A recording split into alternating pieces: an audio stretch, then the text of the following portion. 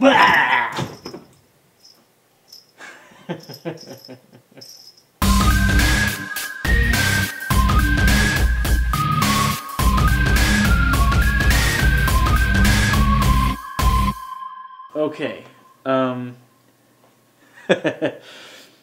I need to explain what just happened. That cat... Okay, there are two cats here. There's the black cat, and then there's that gray cat. The black cat is afraid of everything. The gray cat, she usually doesn't flinch at all, ever. So I was expecting that I would jump up, make a crazy noise, and she would just stare at me. The one time I have the camera going, she actually got scared and ran away. Anyway, good morrow, Stefan. Today is Wednesday, January 20th, and this morning I weighed 100...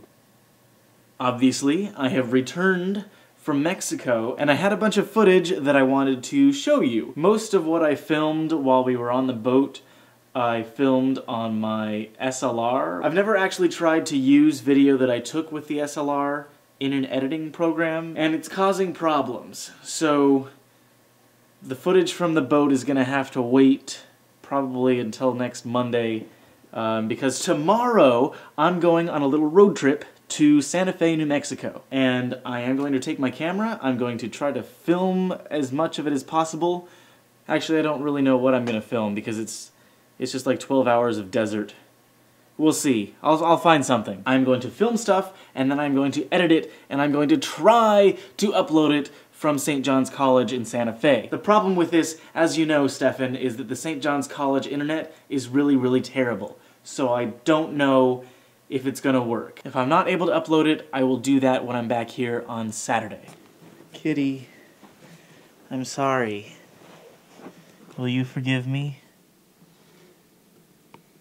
I will tell you one little story about my Mexican cruise. Actually, it's not only a story, it's a cautionary tale.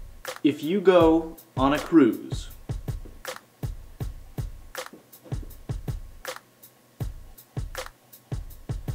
don't eat the shrimp and egg salad sandwiches. They had these things down in the little cafe, and I had one. Actually, I had two of them. They tasted good going down. Later that night, I'm feeling kind of icky. At this point, it wasn't nausea. My joints were getting all achy and my muscles were getting all achy. I had a fever. It felt like I had the flu. I decided to take a shower. Maybe that would help me feel better. So I'm in the shower, and if you've ever been on a cruise, you'll know that the showers, they're really small and vertical, so you can't really move around a whole lot. And that's when I started to feel nauseous. But I thought it was the boat moving around, and so I thought I'm just gonna sit down right here in the shower and, you know, just like close my eyes and hope it goes away.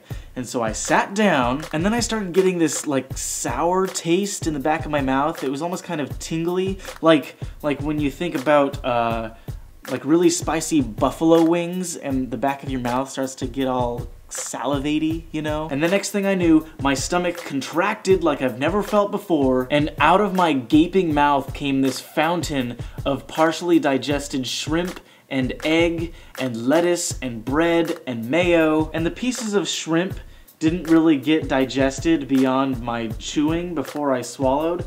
So the little chunks of shrimp couldn't fit through the holes in the grate above the drain. So it kind of backed things up. I'm sitting there in a puddle of my own vomit.